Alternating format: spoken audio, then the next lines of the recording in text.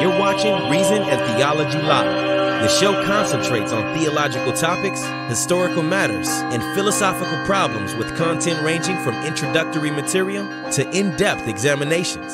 And now, your host, Michael Lofton. Welcome to Reason and Theology, everyone. Your host, Michael, on a Saturday afternoon here. We are doing a webinar on Byzantine Catholicism. Ask any question that you have about Byzantine Catholicism. And we are joined by the Very Reverend protopresbyter Father Elias Rafaj, who is, again, the protopresbyter in the Byzantine Catholic Church for the Archeparchy of Pittsburgh. Father Elias, welcome to the show. How are you? Thank you. I'm very well. Happy to be here. Honored to have you on. I'm really excited about this. So, the format, as we spoke off the air, we'll do about 30 minutes of a presentation on, introducing us to Byzantine Catholicism, especially for those who aren't aware of what it is. And then after that, we're going to take live chat questions and also live phone calls. So don't start calling yet, though. I will give you all the phone number when it comes time. So in about 30 minutes. So if you already have the 800 number, don't call it just yet because I won't be able to answer. But when I open up the lines, I will put the number on the screen. You can call and I'll do my best to get to you. And same for your questions that you'll put in the live chat. If you could maybe just hold off on those, because again, 30 minutes from now, if you post your question right now, I probably am not going to see it 30 minutes from now. So post it maybe in about 25 minutes from now, and then we can start getting to those chat questions. And again, it's Ask Anything About Byzantine Catholicism here with Father Elias. So, all right, well, Father Elias, now that we have the introductions, out of the way, if you want, take it away. Tell us a little bit about Byzantine Catholicism. What should we know? Okay, well, I think we should start with prayer. This Sunday, tomorrow, we observe the feast of the three holy hierarchs, who are doctors of the Universal Church, but also for the Eastern churches, especially those of the Byzantine tradition, they are foundational. And they are Saint Basil the Great, who is the patron saint of this church behind me, my parish. Saint Gregory the theologian, also known as Gregory of Nazianzen, and St. John Chrysostom. And so we'll begin with their Troparion and Kontakion as our opening prayer. In the name of the Father, Son, and Holy Spirit. Amen. Teachers of the world, of one mind with the apostles, intercede with the Lord of all to grant peace to the world and abundant mercy to our souls. Glory to the Father, and to the Son, and to the Holy Spirit, now and ever and forever. Amen. Lord, you have received your holy and inspired preachers, the foremost of teachers, into the enjoyment of your good gifts and repose. You preferred their labors and death above any other sacrifice. For you alone glorify your saints. In the name of the Father, and of the Son, and of the Holy Spirit. Amen. Amen. So, what can I say in a half hour about Byzantine Catholicism? I think, firstly, we have to kind of go back to the origins. So, just with the name, Byzantine. The name would probably horrify most of the fathers of the early Greek church, because Byzantine is based on Byzantium, which was the pre-Christian name of the port city where Constantinople was eventually built. And it was a very politically, strategically well-placed location between the Black Sea and the Mediterranean Sea.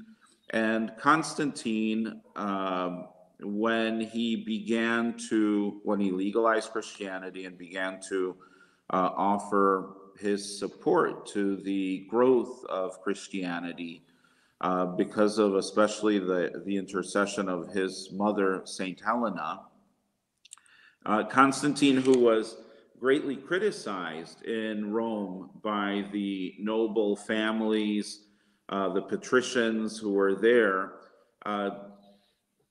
decided to create a co-capital to rule over this entire huge, vast empire, the Roman Empire.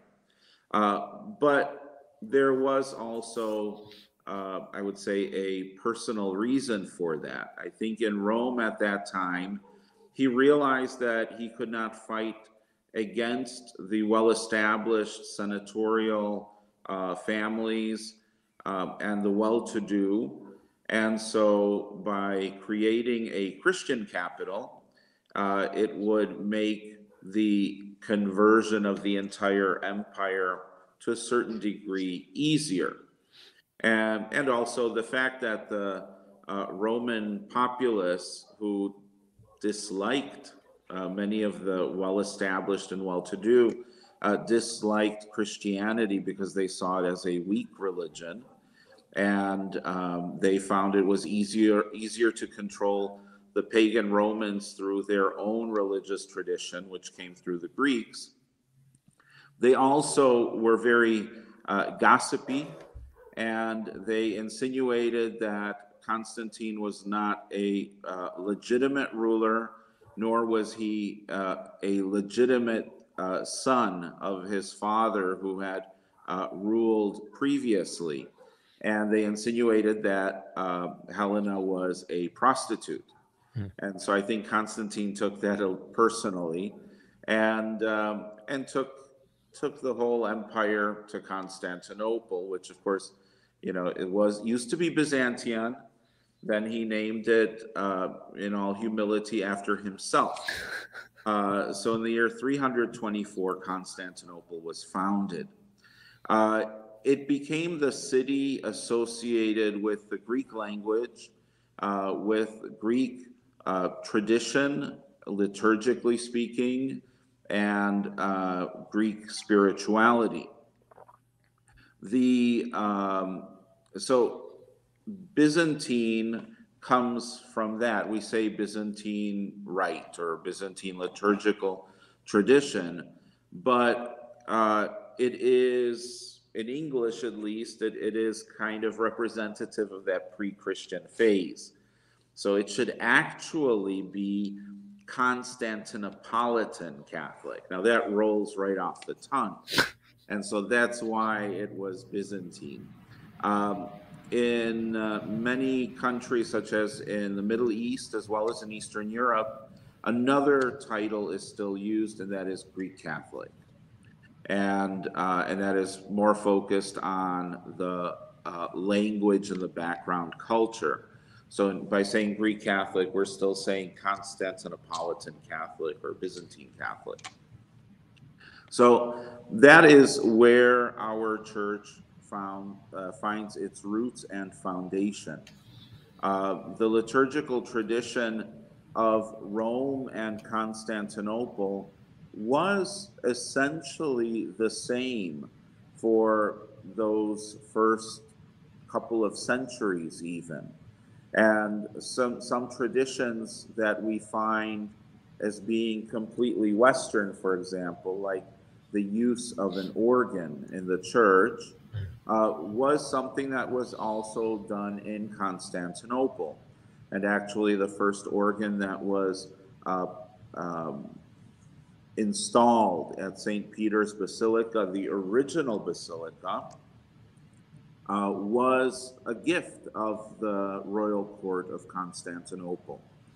And so liturgically speaking, there was a connectedness, because the people who were the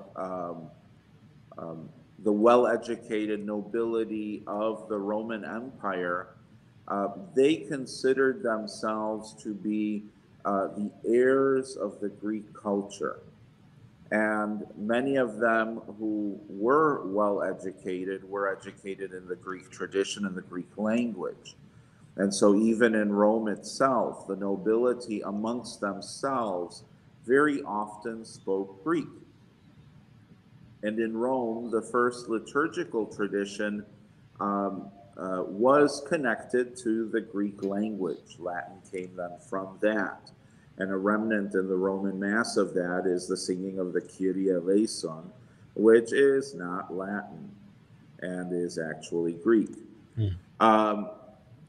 Our church, so when we talk about Byzantine Catholicism, we're talking about a family of churches that follow the liturgical traditions, the calendar of saints, and even the musical tradition of the Church of Constantinople, also known as the Great Church. And however, these different churches, some are Orthodox, some are Catholic, they have differences in language and culture and even in history, but it's all founded on Christianity from Constantinople. For us, the Greek language, we could say, is kind of the first language of our church, even though we have a number of other languages that are used.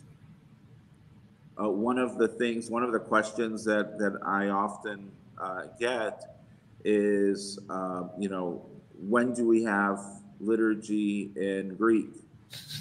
Well, the attachment to Greek is not quite like in the Roman Church, the attachment to Latin.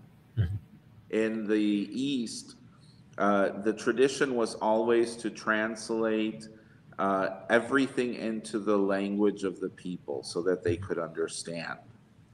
And so this is where my church is a Byzantine Catholic church, just like the Romanian Catholic Church, the Melkite Greek Catholic Church, the Ukrainian Greek Catholic Church, and many other churches that follow the same liturgical tradition of Constantinople.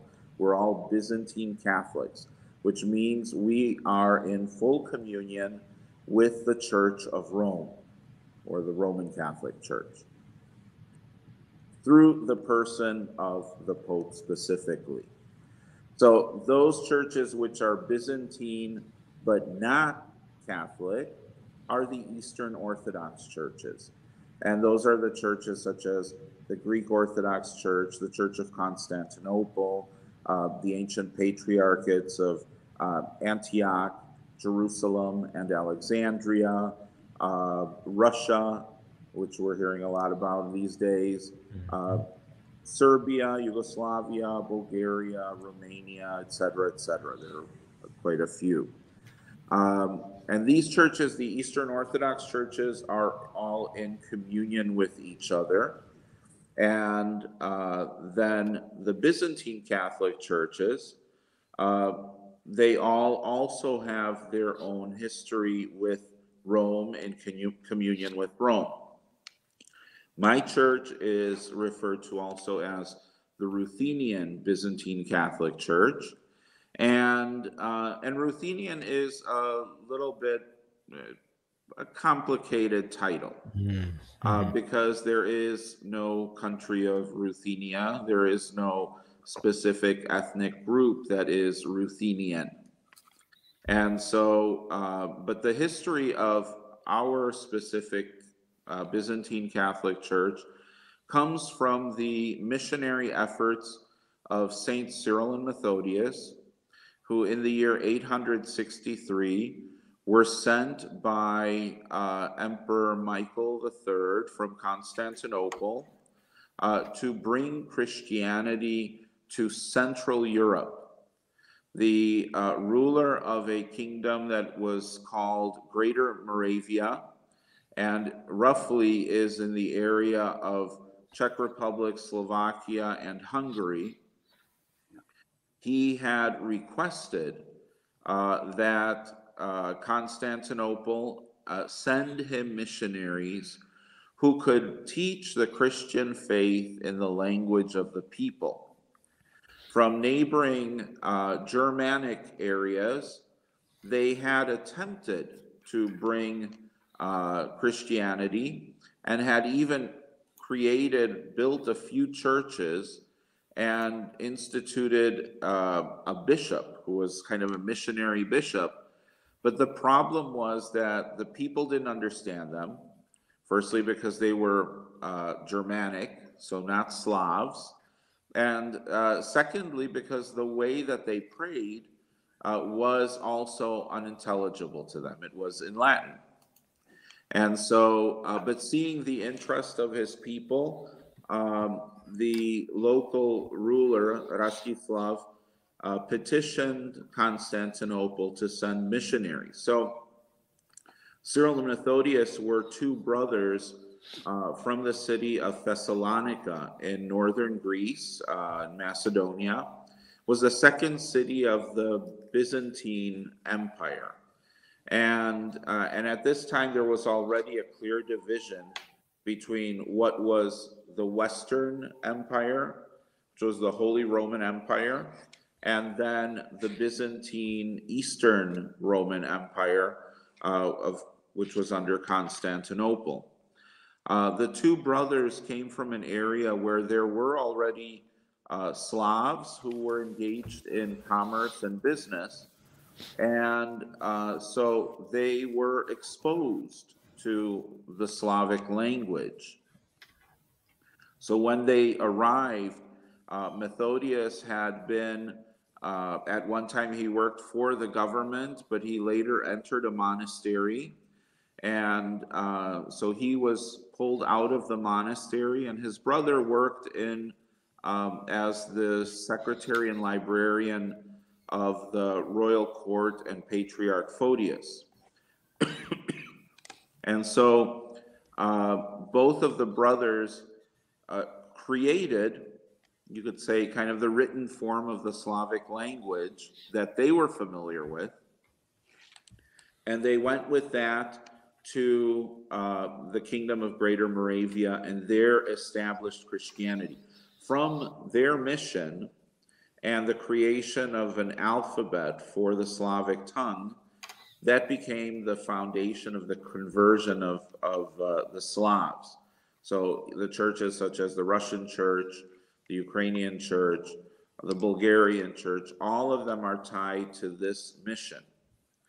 Fast forward number of, 600, 700 years, Europe is different.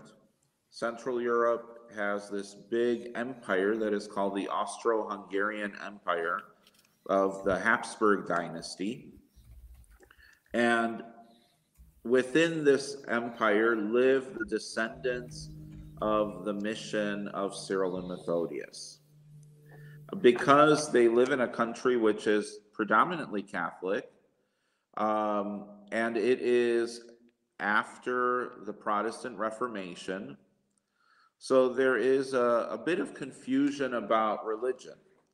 The descendants of the mission they identified as Orthodox and were in communion with the Church of Constantinople. And Constantinople was not in communion with Rome at this time. And the Patriarch of Constantinople, every so many years, would send a bishop into that area where he would go and he would ordain men who were presented to him to the priesthood. So there was a connection that was with the mother church, but there wasn't a connection like with the Ukrainian church or the Russian church, because that was another empire. It was not connected to Austro-Hungary. One of the things that happened in Austro-Hungary, of course, after the Reformation was the Counter-Reformation. And that's where our ancestors got caught up in that attempt to increase the number of Catholics and also to contain the spread of Protestantism. And so because of political pressure, because of the realities of living in close proximity to Roman Catholics, because of not having a regular and normal connection with a mother church or a larger entity, our churches, which in the Austro-Hungarian Empire were not only Slavic, but were also at this time Hungarian-speaking or Romanian-speaking, or also Serbian-speaking and Croatian-speaking.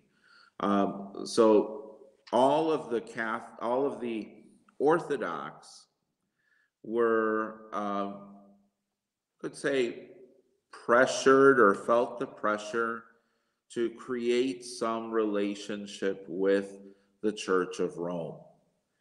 And so in 1646, a gathering of clergy in the town of Uzhhorod, which is today in Ukraine, they gathered there and created a document of reunification with the See of Rome.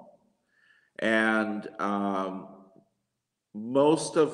there wasn't really any huge reaction to that, because it did give our churches the opportunity to have our own structures, meaning eparchies or dioceses with bishops, and no longer to be satellited or depending on pastoral leadership and care from bishops who lived very far away from Central Europe. This enabled our churches to grow. And this is the Ruthenian Catholic Church. Ruthenian as a word was created to express all these different groups of Orthodox come into union with Rome within the Austro-Hungarian Empire. And since it is assumed that Ruthenian is actually a mistake, that where we get the TH in Ruthenian, that at one time should have been an SS, because it was the Russian faith. So since that was the most, I would say probably the best known neighbor that had the same faith tradition as the Orthodox of the Austro-Hungarian Empire, so Russian faith became Ruthenian, and it was promulgated that way from Rome. So the mistake happened in Rome, as when it comes to the spelling. The people amongst themselves, because at this point in the 17th century, there is already a cultural influence in publishing of books from Russia. And so a lot of the people saw a connectedness, because many of the churches spoke a Slavic language that was similar to Russian, and so they felt a connection. It was the Empress Maria Theresa who actually created the name that became later Byzantine, and she named the group of these Catholics in the Austro-Hungarian Empire who came from Orthodoxy as Greek Catholics, and so that later became Byzantine Catholic. So that's kind of in a nutshell the history of where we get to Byzantine Catholicism. Now it comes to this country with immigration.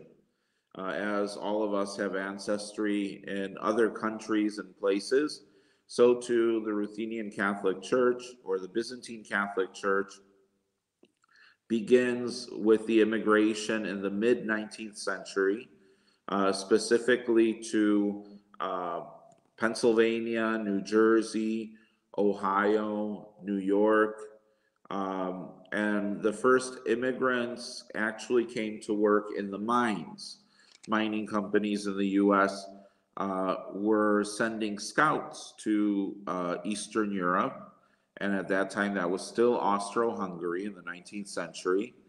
And they promised to people who signed up, specifically men who signed up to go to the U.S., they promised them that they would be with other people of their kind, so other Slavic peoples of the same or similar background.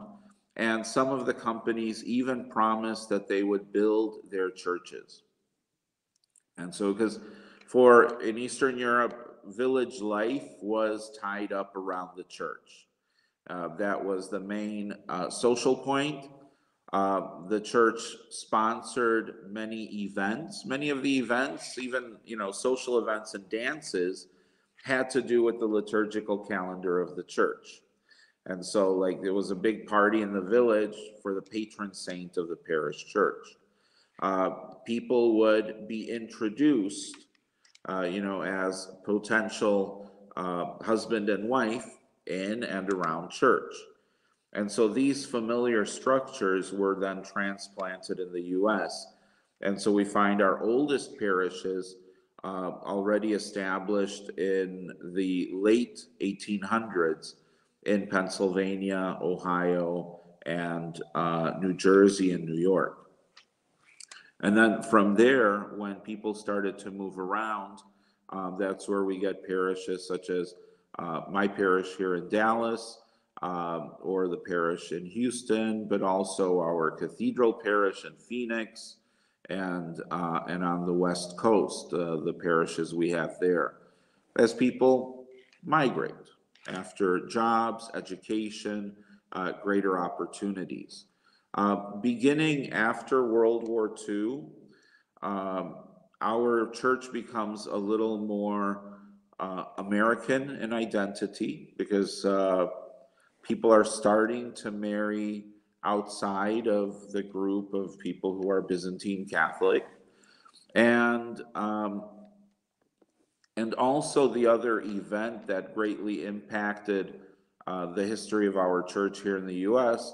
was the rise of the Soviet Union. Since we use a 3-barred cross, which is the same cross that is used by the Russian Orthodox Church. And it is a cross used by all the churches that have a Slavic background, because it is the cross with the arm bar and then the sign bar, which is the Metropolitan Cross, and that is associated with the mission of St. Cyril Methodius, because St. Methodius was made Metropolitan Archbishop over the Slavs in Central Europe. And then it adds on at the bottom of the cross the foot bar, but the foot bar is slanted. And that is a reminder of the cross of St. Andrew. St. Andrew the Apostle was crucified on a cross that was X-shaped, and so slanted bar.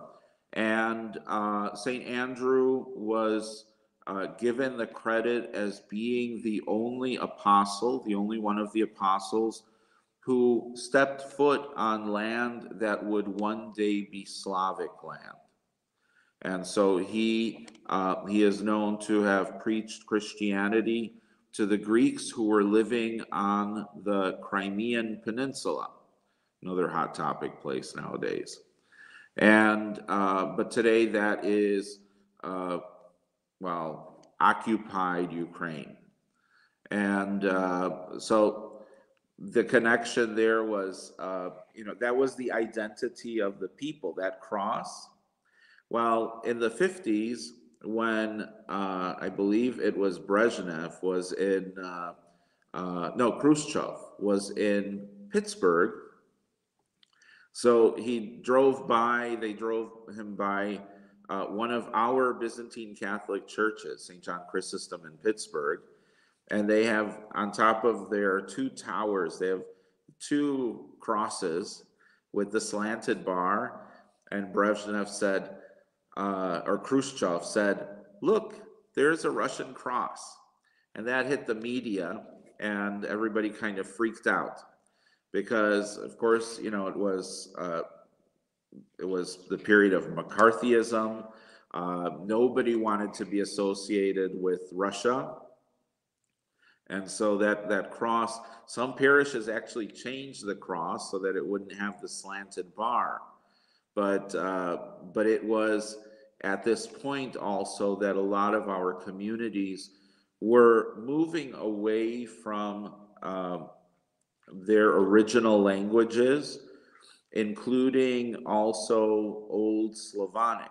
Slavonic being the language initially created by Cyril and Methodius, using the Slavic tongue that they were familiar with.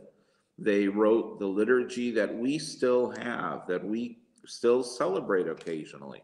We still sing things in Old Slavonic, and that is the original translation of Cyril and Methodius, 1,100 years ago. And so those things started to change because of communism, because our people who were here, immigrants, were worried that they would somehow be targeted because of where they came from, or that they spoke a language that is similar to Russian. They were worried that their children would be discriminated against. Even if their kids were born in the States, they were told, teachers were telling these parents, don't speak to your children in your native language because your kids will have an accent, which of course today we know that's not true. But that caused enough fear that our entire church began to Americanize itself. And probably also, it's not all negative. It was a good thing because, as I mentioned before, there were many mixed marriages, and this way, those who would marry into the church, they felt more comfortable. But we all know that ethnicity is not only about language. There are food traditions. There's music, the way that people sing in church. The iconography sometimes, the art. So all of that still remains a part of our parish life and our communities, but today it's a much richer tapestry or mosaic, if you want. Our parishes have not only those who married into the church, but now we have also persons who themselves have come to the Byzantine Catholic Church. They have found in the Byzantine Catholic Church a community that is firmly founded on an apostolic tradition that respects and draws from the teaching of the fathers of the church and their writings and spiritual guidance. And we count as our inspiration for the journey so many wonderful saints that we celebrate, joyfully on our liturgical calendar. And we know them because their life speaks to us so that, we identify with them.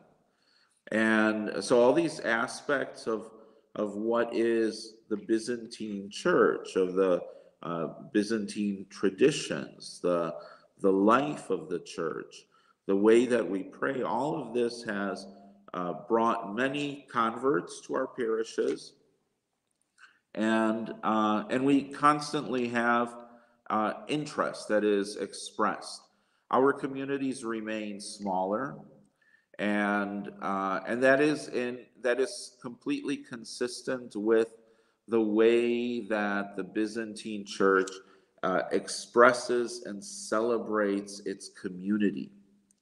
And so when we have, if a parish like here in Dallas, so the church is full, if we get more people, so what do? Well, we don't build a bigger church, we found another parish.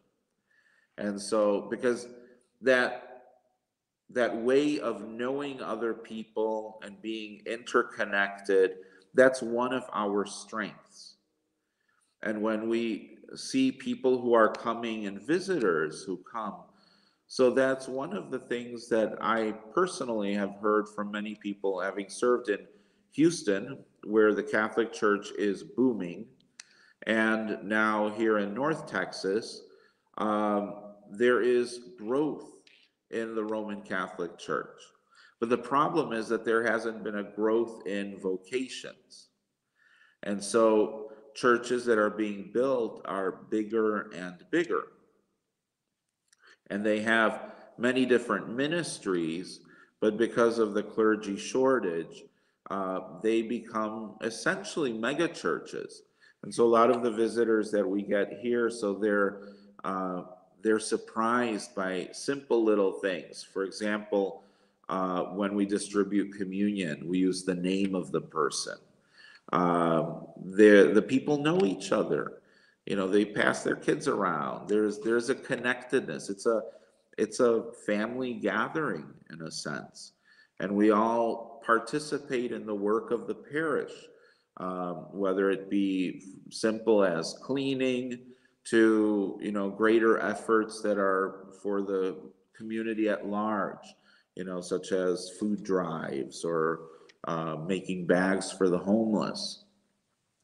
But everyone participates in this. None of this is like farmed out. We don't hire companies to come in to do all of this work. It's a part of the way that we express our interconnectedness. We share in the work of keeping the temple and the grounds beautiful, as for us and our families, but also for our visitors, so that when people come here, they truly can feel the presence of God expressed in the community. I mean, yeah, we got a beautiful church and there are a lot of icons in that, but it's about the community. And it's interconnected. This church is a reflection of the community that gathers here, that calls this their spiritual home. So, how are we doing time-wise? That's perfect. That was an excellent introduction. You've piqued everyone's interest because there are many questions already in the chat. I may not know the answers to the questions, okay. but I promise to be very interesting and creative. That's okay. Not a problem at all. Here's one. As a Roman Catholic, what is the proper etiquette on entering the Eastern Church and how to venerate the icons? Well, the proper etiquette, I mean, nobody's going to make any stink about someone coming in and genuflecting. But the usual way that we enter, our churches don't have holy water fonts. Mm-hmm. There is holy water in the back, but it is for, to take home. It is not to bless oneself. But so you would enter, you make the sign of the cross, and you bow deeply. So like at the waist, and the best thing to do, if you don't feel comfortable with that, don't do that. Watch people, see what they do. The other thing you'll notice too is that we make the sign of the cross differently, and we cross opposite ways on the shoulders. And that is not any big deal. You don't have to adjust the way that you make the sign of the cross. Again, nobody is really going to be watching you. It's not something that is unusual to see, Roman Catholic visiting. So just enjoy it and ask questions. I'm sure you'll be welcomed by someone, and so if you have a question, you can ask them, and I'm sure they'll be happy to answer you. Our communities tend to be quite friendly. Another question is the Filioque said during the Creed in the Byzantine Catholic Church? So in the Byzantine Catholic Ruthenian Church, it is not said. It was removed in the mid-90s, and it has been removed in most churches to return back to the original version of the Creed. Mm-hmm. The addition of the Filioque, I mean, that's a whole different topic, which I'm sure Michael can tell you all about. A lot of controversy there.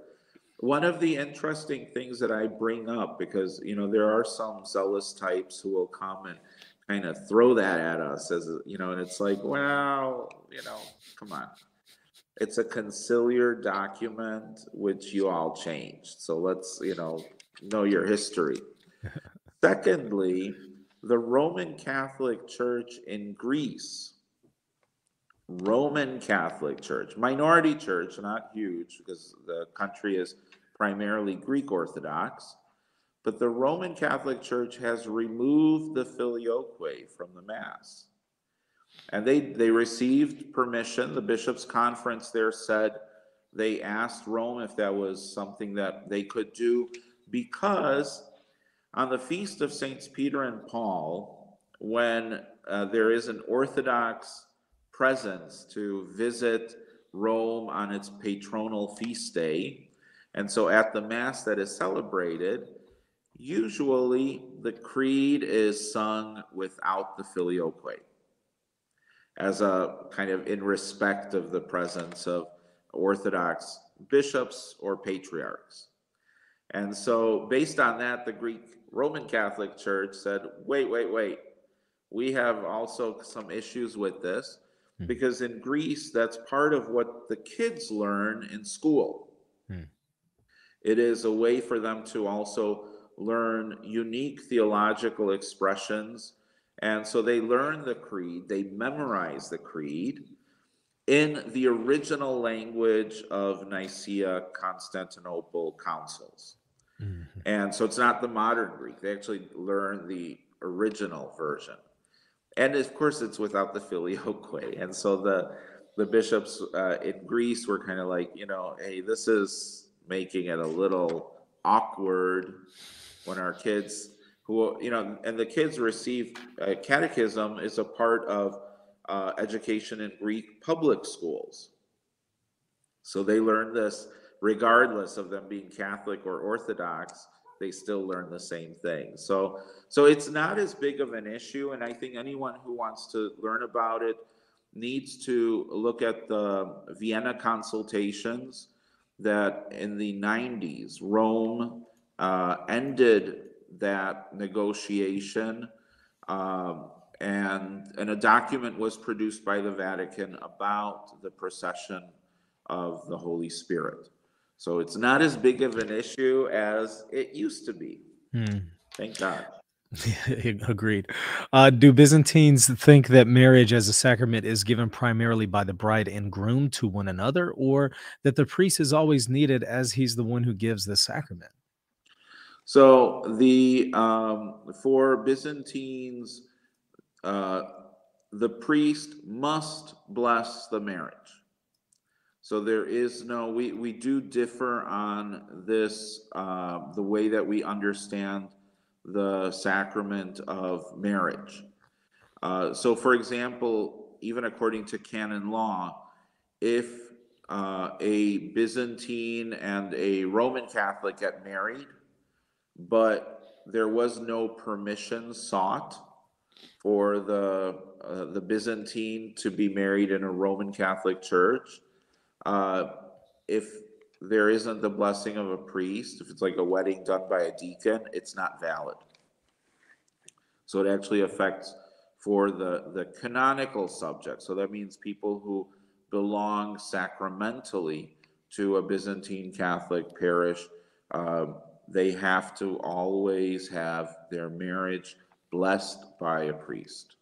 So then there was a related question earlier that I spotted that I thought was really interesting. And it was, if you have a Roman Catholic and an Eastern Catholic and they go to get married, could it be done by a deacon in the Latin Rite? Only with permission. It has to Okay. be, that permission has to be sought. It's usually done by whoever is preparing the couple in the Roman Catholic Church. Mm-hmm. That permission has to be sought through the diocese, through the okay. But it would then be valid if the permission is given. Then it would be valid. Okay. Okay. So here's one from Alexander. If I wanted to fully embrace Eastern Catholicism and change my rites, would it be inconsistent to still use a Dewey Reams? Almost like Eastern Catholics are encouraged to pray the Jesus prayer over the rosary. So could you maybe comment on a couple things there? The use of the Dewey Reams as an Eastern Catholic, is there a problem with using it? And then also praying the rosary. Okay, I don't think there's any problem with it. I mean, we use a variety of translations anyway, and sometimes it helps to kind of keep things clear. Specifically for us, I think there is a connectedness to the Greek original language, and so that's where referring to a few different translations becomes better and richer. Also, because our liturgical tradition does make use of Greek language liturgical texts. So, but there's no problem with the use of Dewey Reams. And I don't know, as far as, Jesus prayer, so those are personal devotions, differently from many Roman parishes where people can connect on Zoom or before Mass pray the rosary together. Praying the Jesus prayer together is not really a thing. So it's a different form of prayer that is done differently. I think we try to encourage our parishioners to be familiar with our liturgical and spiritual tradition fully. Because although, like if you live in an area where there are no Byzantine Catholics or Eastern Catholics, and you go to a Roman Catholic bookstore, you're not going to find a prayer rope. Right. So thank God for Amazon. But it's one of those things where it's the rosary and novenas and booklets have been very accessible to many Eastern Catholics. Many Eastern Catholic children have gone through Catholic schools. So there is a relationship with the use of these different Western traditions, which is fine. But myself as a priest, so I have to also make sure that if one chooses the rosary, it is not just because it's easy or because there is easy access to it. But I want to challenge the parishioners in my parish that if they go to the rosary, that they choose it, but they're also aware of the akathist as a tradition in the Byzantine Church of Marian devotion, or the Jesus prayer as another prayer form. So it's just a way of balancing it out for our communities. It's a pastoral practice. We're not like against rosaries or because those are personal choices, and if that's helping you get closer to God and grow in that relationship, then use it. I think that's essential. Excellent. Roberto asks, if you plan on attending and later changing over to the Byzantine Catholic Church from the Latin Rite, can that Byzantine Catholic Church be your parish during that time that you begin attending? Yes. It's been encouraged, including by Pope Francis, that when you are in that process, that you join the Byzantine parish or Eastern Catholic parish, become a full member and parishioner, so that you have the time to discern, but also that you get to know the community, get to know the tradition, because it's not, you have to grow in that relationship, not only with the parish, but with that liturgical life, with the seasons of fasting and feasting. It would be wrong to just study that, but not have the experience, because then when you come to a parish, and if all your knowledge about the life of the Eastern Church is in your head, you're going to be disappointed, because every community is different. Things that are the ideal are not always happening for practical reasons. I mean, there's very often, we read texts that talk about more of a monastic cycle, and then you come to a parish and it's like, well, they're not doing it like in the monastery. Yeah, well, that's because we're not in a monastery. So, so there are different realities, but it is essential to become a member of that community. The other thing too is, if you are Roman Catholic and you become a parishioner in an Eastern Catholic church, then you are obligated no longer by the obligations, canonical obligations, as far as like holy days of obligation of the Roman Catholic Church, but you are obligated by the holy days and the traditions of your local parish, which include fasting. And I know sometimes that's bad news, but it's essential to have the fullness of that experience. And normally, when you then put in the request, you put in the request for the change of ritual church through the parish that you belong to. And so, in an Eastern Catholic parish. And you have to have the endorsement of the pastor. And that's only going to happen if the pastor knows you. So if you're attending for already, a couple of years, or, however long, it's okay. There are some parishes which they'll say, well, we're not going to endorse your change of church until you're a parishioner for 3 years or something. There are different requirements. And so it's good to talk to the priest too, so he's aware that, that is your intention. Can I switch rites even if I have trouble believing in certain theological ideas, like the essence and energies distinction of Gregory Palamas? Or must I accept the Eastern theology to become Eastern? Well, that's, I think that sometimes depends on with Palamas. So I would say continue to study, because there is you get to a certain depth in Palamas where the differences also are not as great. I think one of the mistakes we make is creating difference. It's like, well, I believe in this, not that. And it's almost like we need to have that other side in order to prop up our views. And, the reality of Eastern Catholicism is that we are a church in between. We're between the East and West. We're not fully Eastern because we're in communion with the West.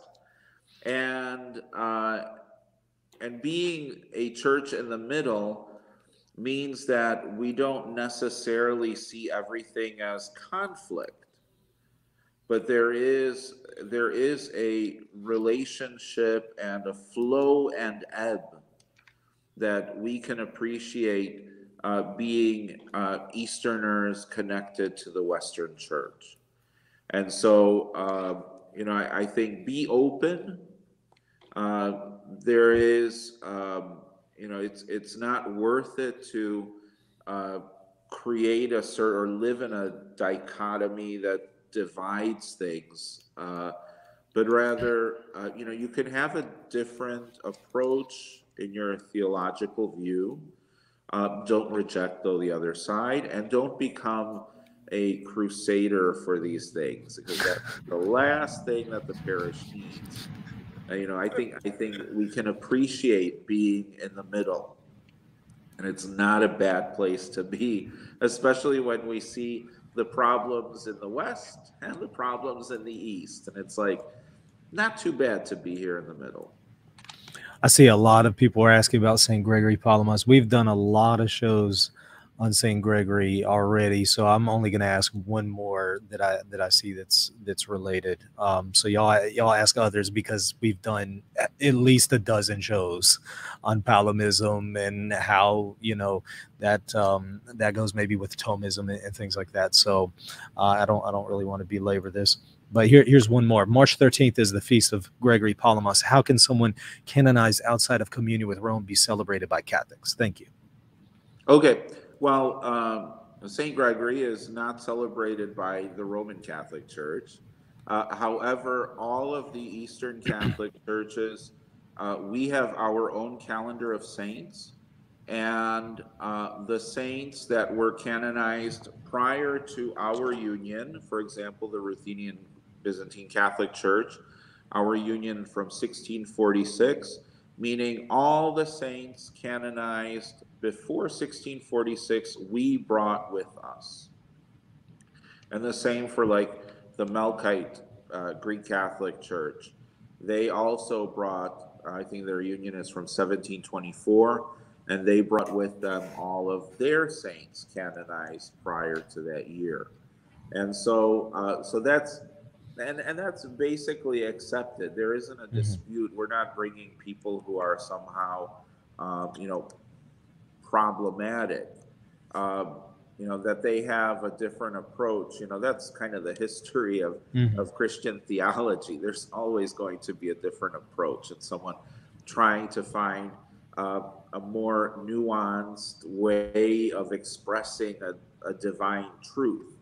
And as soon as you try to express it in a different way, then it's going to be heresy or orthodoxy. So it's not. Palamas is not really a part of this. He's become the spokesperson in death. He's become the spokesperson for many extremist theologians who like to throw around things, to condemn the West. And then vice versa. Many very pious Western theologians, also extremists, use him to attack the East. So it's like we venerate him. He is venerated also on the second Sunday of the Great Fast of Lent. His teaching has become one of the cornerstones of hesychasm, which is the monastic life as fully lived, and the understanding of prayer and how prayer connects us to God. So he's very important for that part of our own spirituality. But we don't look at him for the polemics. And we don't throw him, at the West in a polemical way. I think it's disrespectful of his legacy, because he himself was not doing that in his life. That's stuff that came from some of the other conflicts with the West, between the East and the West, and some of his later followers. And is it not the case that Rome has also approved the liturgical calendar of the Byzantine Catholic Church, thereby, approving his veneration in the Byzantine Catholic Church? Well, it's gone through a little bit of, I would say, a colored history, because in the past, especially as part of the Counter-Reformation, so there was this sentiment amongst some of the Roman cardinals and bishops, the people who work in the Vatican. They viewed Eastern Catholics with suspicion, and because they're kind of a PTSD after the Reformation. Here are former Roman Catholics who have abandoned the church, so then they focused on Eastern Catholics, and we're like, they're just waiting for a moment so that they can escape, and so the 1700s is marked by a lot of canonical visitations. which basically was Big Brother coming, you know, in the form of some cardinal functionary from the Vatican, checking the books in churches to make sure that they weren't using books that were, you know, printed by the Orthodox, or that they didn't have special veneration of some of the schismatic saints, you know. So it's had a colorful history.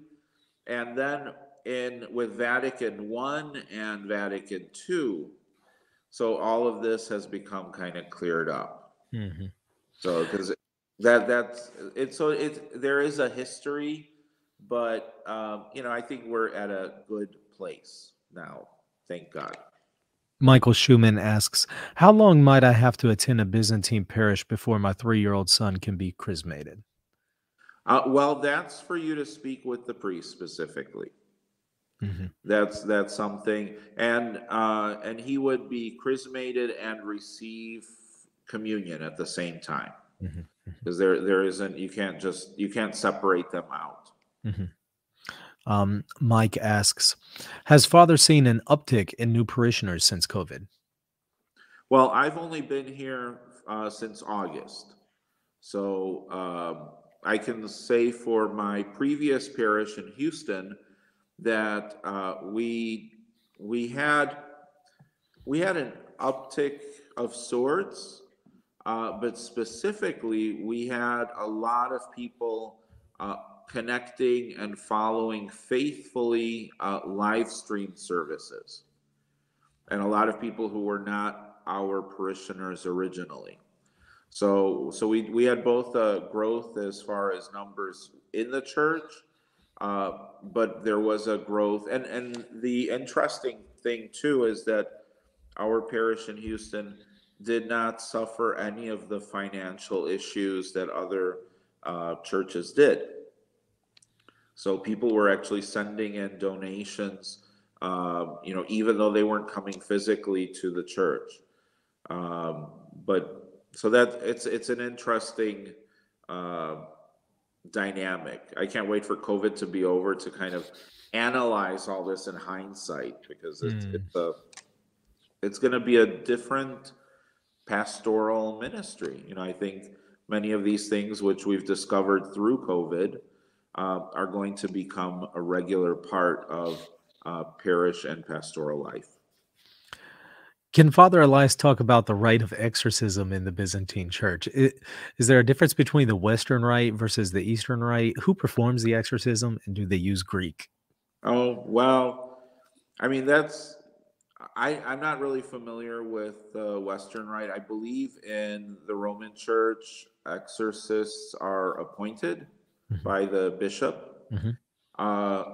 We don't have that tradition. Every priest is enabled by virtue of his ordination to perform exorcisms according to the need, but also exorcisms are a part of the mystery, the sacrament of baptism. And so you know, that's pretty much all I could really say to it specifically. Is there a particular ritual or text that's used, or is it more informal? Well, I've only had, like, in 20 years 2 exorcisms, and they had to do with not demonic possession, but like a presence that you know, caused problems in the homes where they were. And so there are prayers that are prescribed, but it was also based on the anointing and blessing of the house. So that was the first thing to do. With then prayers that like I used also the prayers for peaceful repose, because it was kind of presupposed that the presence was of someone who had passed away. So in one case, we knew that the homes that were there were built on Indian burial ground. So that's kind of the extent of it. I haven't had the experience of, you know, doing an exorcism for like demonic possession. But there are very specific prayers for that. And no, we don't use Greek.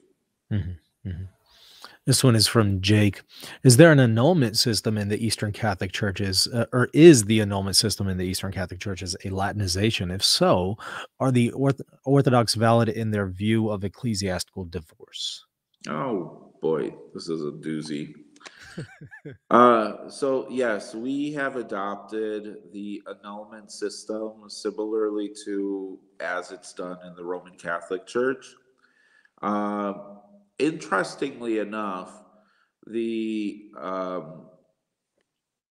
way that divorce occurs in the Orthodox Church, so only the first marriage is considered fully sacramental. And so a divorce is a church ecclesiastical divorce is granted, but a second marriage is done as a penitential service. And so it is granted based on the fact that we are sinners and imperfect. So it's done as a convention to the human condition. And it's similar, I would compare it because since we don't have something like that in the Catholic Church or in the Eastern Catholic churches at this point, since we have started to use, we've been using the annulment process, I would compare it to when a priest is laicized. And so he is still a priest. The character of sacramental character of ordination remains with him, but he is then permitted to get married. So it's kind of, that would be the closest comparison. So that first wedding in the Orthodox Church between two Orthodox is sacramentally valid. Now, if the Orthodox couple or one of the couple wanted to then marry in the Catholic Church, then they would need to seek an annulment through the Catholic Church, the same way that it's done for Protestants who have married. So, but it's that as far as the discipline or how it's done, it's not that different if you compare it to a priest being laicized. But obviously there is a comparison between the Roman Catholic or the Catholic practice and the Orthodox practice for annulment versus divorce. We're going to take two more chat questions, and then I'm going to open up the phone lines. Nathan Howe asks, do most Eastern Catholics in the United States keep the Latin date of Easter or the date most Orthodox keep? So I would say most Eastern Catholics in the U.S. do keep the Western date of Easter, with the exception of the Ukrainian Catholic Church. The Ukrainian Catholic Church keeps the Julian date, but they also celebrate, not all parishes, some parishes celebrate also Christmas on January 7th. So they keep the Julian calendar, as that is the calendar of their mother church in Ukraine. And again, going back to the Roman Catholic Church in Greece, the Roman Catholic Church in Greece actually keeps the Orthodox date of Easter. So it's kind of an interesting little tidbit of trivia. All right, one more chat question. So y'all go ahead and start calling. I can only take one call at a time, y'all, and then I can have one on call waiting. So if you see that we have a call on the line, you maybe just kind of hold off until the call's over. But the number is 1-800-484-3801. In fact, I'll put it here on the screen in just a second. So what are your recommendations for learning about the lives of Eastern saints? Is there a cutoff point for Eastern saints, post-schism, Theophan the Recluse, Herman Alaska? Well, so the cutoff point, that kind of depends, because although we may not have the saints added to our official liturgical calendar, our calendar where they are celebrated liturgically and remembered, amongst the faithful there is awareness and veneration of different Orthodox saints. And that's more of a, again, that would fall under personal piety. I myself, I'm very devoted to Saint Nectarios of Egina, who was kind of like a Saint Nicholas figure, and his life is remarkable. Actually, on March 21st, I believe, so they're going to show the film that was made in Greece about his life. It's supposed to be released for one day only in the U.S. So, but you can look it up. I believe it's called Man of God. But that is a personal devotion. Similarly, in our parishes, very often we have veneration of like some of the more recent icons, miraculous icons, like from Russia or Serbia or Greece. Things that have happened after our reunification with Rome. So that's a gray area as far as the veneration is concerned.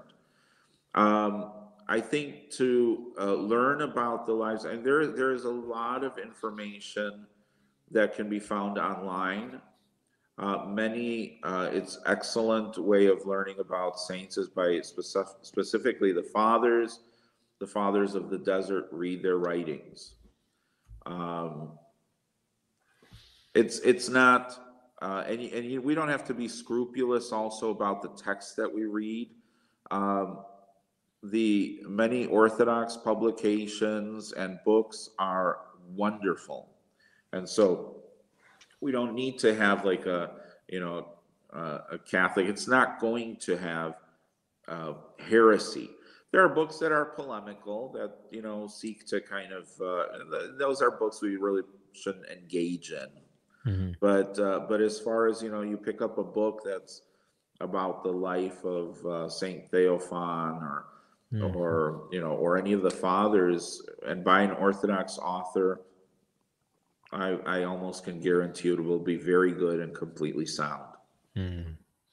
Y'all go ahead and call. It's 1-800-484-3801. It is there at the bottom of your screen, 1-800-484-3801. We'll take one more chat question here in the meantime while y'all are calling.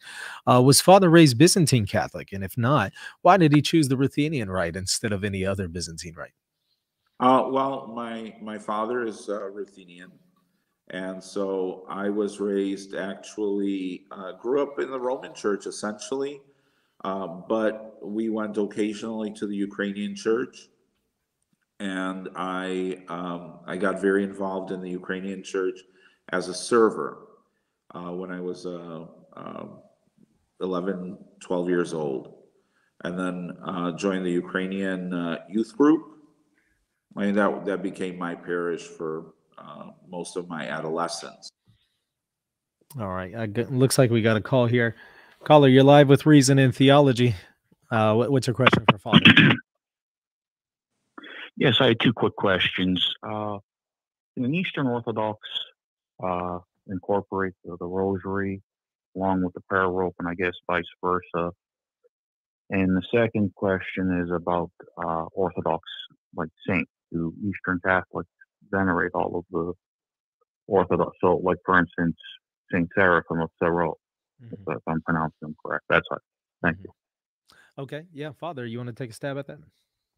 Well, we can use rosaries to pray the Jesus prayer. The prayer rope is not as structured. It's just beads or knots in a rope that are used to busy the fingers. So it's not really keeping count per se.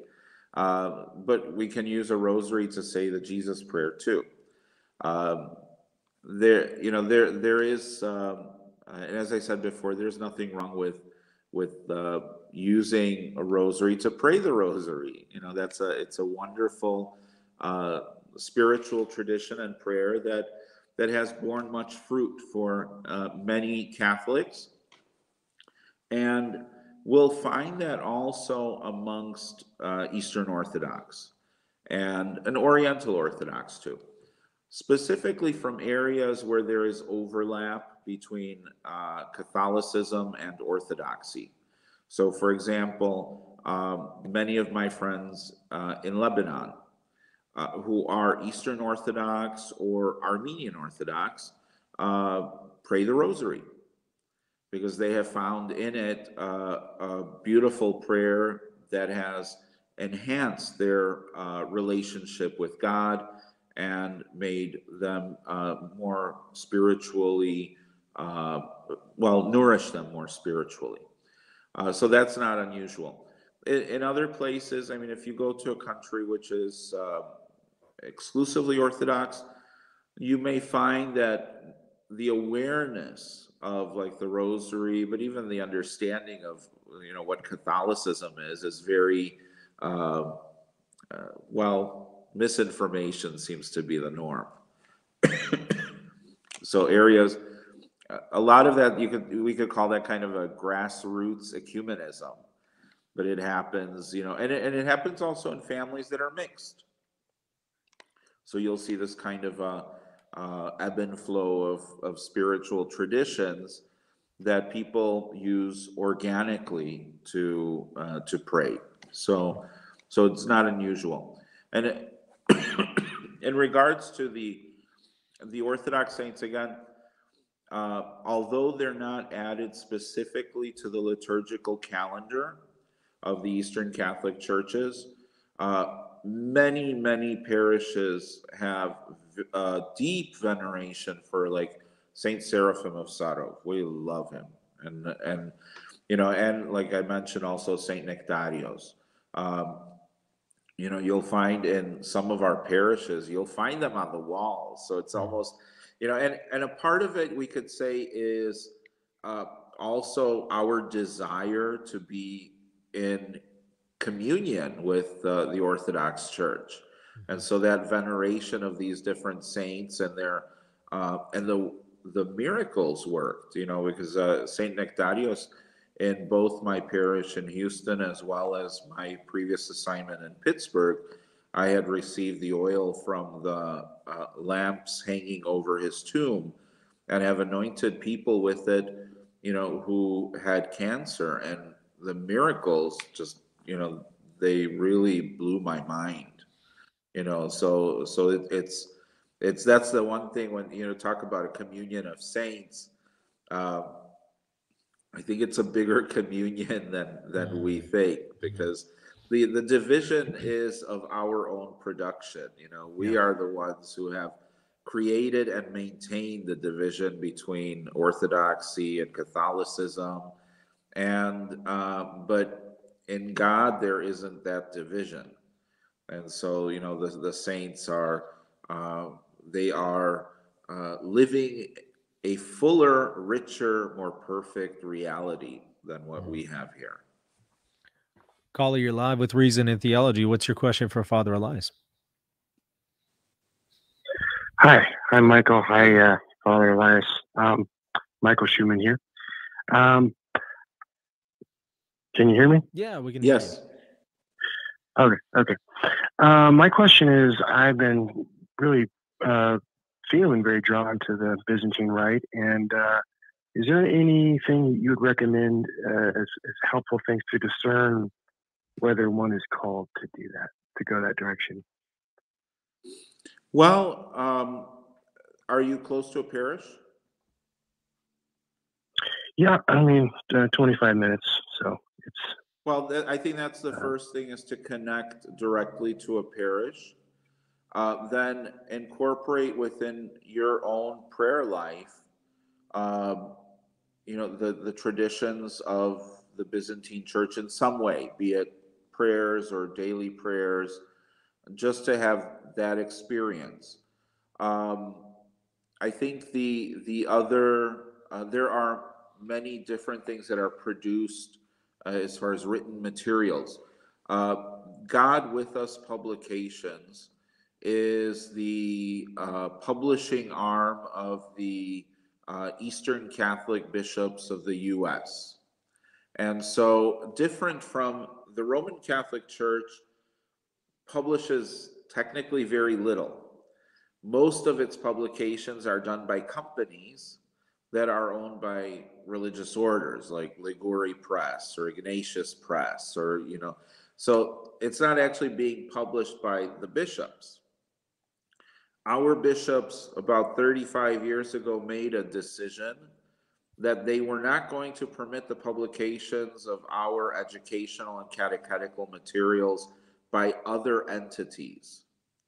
And so we would do it ourselves. And so the Association of Eastern Catholic Eparchial Directors of Religious Education became the unit that produced these different texts. And so they have a website. And so just look for God With Us Publications. And it should be right there on there that it is, Eastern Catholic Associates, Eastern Catholic Bishops. And they did things that are very helpful. There are books that talk about different topics. And I believe right now there's actually a bunch of materials that they are giving away that you can order and just pay for the shipping, because they had a lot of overhead of published books. You have to buy, to make printing cost effective, you have to print in large numbers. And so they had a little bit too many. And so that's a good way of getting some excellent text. And there are introductory texts like this, which I use this for people who are coming to, are inquiring about our church. And it comes, so this is our faith, our worship, and our path. And so and these are very nicely done books that are introductions to different topics that are part of our reality as Eastern Catholics. And so these are also available there. So it's, I think, pray, participate, connect to a parish, read, and listen. There are a lot of podcasts out there. There are a lot of people you can interact with directly that can inform your decisions as you go. Caller, you're live with Reason and Theology. What's your question for Father Elias? Father Elias, I appreciate the talk. I had a weird question, maybe a little off topic from some of the other ones. Do you think it will ever be a possibility that the Ruthenian Catholic Church in the United States would be able to elect its own bishops and appoint its own bishops in a like a fully autonomous way, similar to maybe like OCA and other Orthodox jurisdictions have done? Well, that is something that we're all kind of asking ourselves when that's going to happen. We have had a lot of autonomy in presenting the candidates, but it's more along the lines of kind of a limited participation, and so they're not necessarily. It's definitely not the way that it is done in the OCA or in other churches. I would hope that the trend, at least with under the pontificate of Pope Francis, has been greater autonomy for the Eastern Catholic churches. And so I'm hopeful that that will, in the long term, bear fruit, because the election of bishops should come from within the church community, and not only represent the opinion of the clergy, the priests who are serving, but also the deacons and the laity. And so that process is one that is hoped for by many of us. And some were asking for clarification. Could you repeat the publication that you recommended earlier? The publication, just Google God with Us publications. Mm-hmm. And I think I found they the should pop website. up right away. Yeah. Yeah, it looks like it's godwithusbooks.org. Kali, you're live with Reason and Theology. What's your question for Father Elias? Hello, Father. My name is Dao. I am a Latin seminarian. I was wondering, what are you? I was wondering if what are how do Latin Catholics fulfill their Sunday obligations in the Byzantine Church? Like, is it only through the divine liturgy, Vespers with communion, typical, and stuff like that? For example, I'm not really sure when my Sunday obligation is fulfilled. Okay, well, according to the to Eastern canon law, so the fulfillment of the obligation is pretty much, it is by going to church. So participation in and we don't have like a specific time requirement where you have to be at the liturgy, you know, from this point of the liturgy to that point.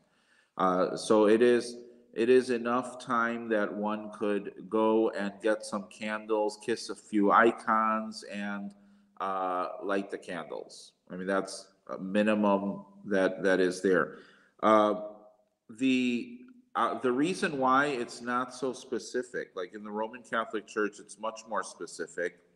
The reason why it's not so specific is because we still have a significant number of faithful from different Eastern Catholic churches who live in especially the Middle East, where fulfilling their Sunday obligation is not something necessarily possible for them, especially if they are working or they are living in an area where there is no Christian presence or church. And so, in order not to burden them with requirements that they would not fulfill, it was decided that the legal expression would remain rather ample and give more space for interpretation and fulfillment.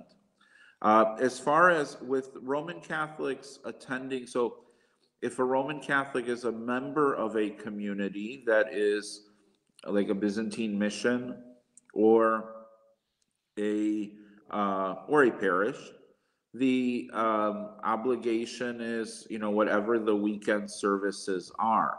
So if there is no priest, then there is typica with a deacon, which is liturgy of the word with communion, essentially.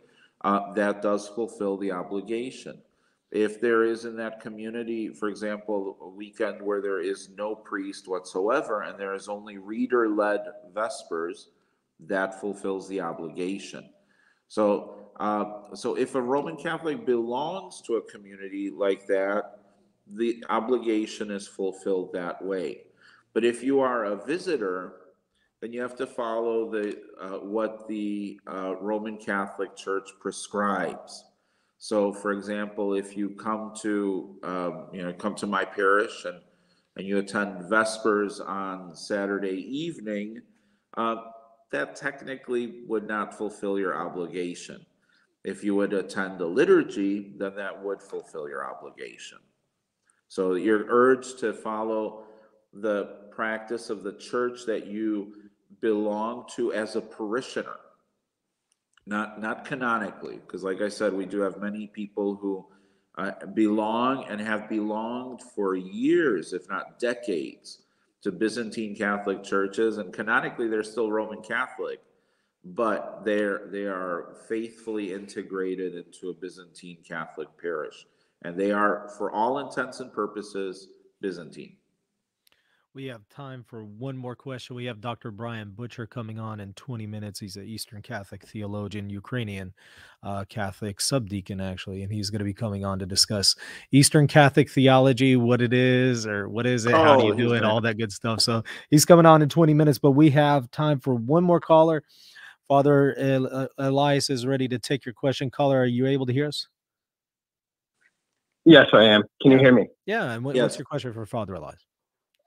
Are Eastern Catholic churches governed by the Roman Rite congregation? And is the code of canons they use written in Latin what would be required of Orthodox churches to assent to if they return to union with Rome? Good question. Yeah. So, well, as far as, I mean, the churches are sui juris. For the most part, Eastern Catholic churches are self-governing. So we do ascribe to the Code of Eastern Canon Law, which I believe may have been written in Latin. I don't know. I have it in Italian. So most of these things are translated into whatever useful language is needed. We do have the Eastern Congregation, the Congregation for Oriental Churches, is a body that is kind of between the Eastern Catholic churches and the Vatican. And so, for example, like with the appointment of bishops, so where there is a conversation with the individual Eastern Catholic Church, it'll go through the Oriental congregation. So they at one time they were Big Brother. They were the supervisory body. Now they're kind of the in-between. And so they help out with, things that might need to go to the Vatican. Like, for example, there are things that we don't need to do with the Vatican. So we just inform them, like the translation of the Divine Liturgy into English, the last translation, it was done, approved by the bishops, and sent to Rome. And that was only done as kind of in consultation. So we didn't require their approval. And we got comments. They passed it on to noted Byzantine liturgy experts, who then, made annotations for things that could be changed or, provide an alternate translation. But so that relationship, it's a kind of a free flow relationship, and there are some things which they do or are responsible for, and other aspects of our existence that they are not. You mentioned their joint efforts among the bishops. In the United States, is there a synod of Eastern Catholic bishops, or specifically Byzantine Catholic bishops? There is, every Eastern Catholic church that has more bishops in this country has its own body of bishops. So the Byzantine Ruthenian Catholic Church has a council of hierarchs. Mm-hmm. For all the Ruthenian bishops together, and they meet, I think, about, now with COVID, I have no idea, but they used to meet about 3 or 4 times a year. Mm-hmm. And they would work through things like, the liturgical commission and the promulgation of texts, or, new things that needed to come out. So they have some responsibilities that they take care of. The Ukrainians would have a similar structure as a metropolitan church in this country. However, they're under the bigger Ukrainian Catholic Church. So they have a synod back in Ukraine around their patriarch, major archbishop. For us, since we don't have a mother church, so that's why we have a council of hierarchs that gathers together, because we don't have to refer to a church in Europe. Mm-hmm. And the other question was about the reunification with the Orthodox. There's nothing in canon law that is specifically about that. I think that's not talked about in order to not be offensive, because I think that the relationship with the Orthodox churches is developing, and with some churches it is better than with others. And so to somehow enshrine certain concepts in canon law may only serve for it to become a bigger stumbling block to reunification. Last question, and it's a personal question. I'm just curious, how many languages do you speak, Father? Oh, there's a few.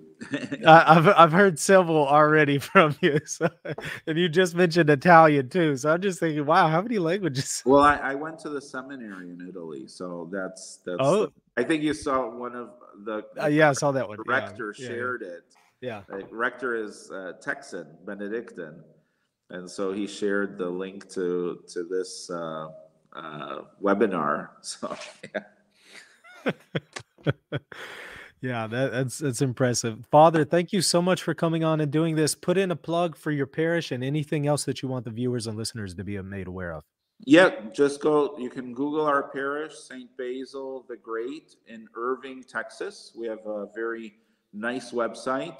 We are live streaming also. We have a Facebook page, St. Basil's in Irving. And if you have any questions, you can send a message either through Facebook or through our parish website, and I'll get back to you as soon as I can. And may we have your blessing, Father. Yes. May the Lord God bless you and keep you in the name of the Father and of the Son and of the Holy Spirit. Amen. Amen. Thank you so much for coming on, Father. This was my pleasure. Truly an honor. And everybody, thank y'all for watching. Don't forget to subscribe to this channel if you haven't already. Also, check us out, patreon.com/Reason and Theology if you want to support us. And we're going live in 10 more minutes here with, again, Dr. Brian Butcher on Eastern Catholic Theology. So y'all stick around and stay tuned for that. We'll see y'all later. God bless. If you're looking to buy or sell a home, office, or any kind of property anywhere in the world, you're going to want to call Real Estate for Life, and they're going to connect you with a Catholic agent. Now, that agent will donate a portion of their commission upon sale, and Real Estate for Life will donate 75% of that gift to a pro-life organization at no cost to you. Call Real Estate for Life at 1-877-LIFE-US1 or text them 248-431-1440. If you care about the pro-life cause, call them now.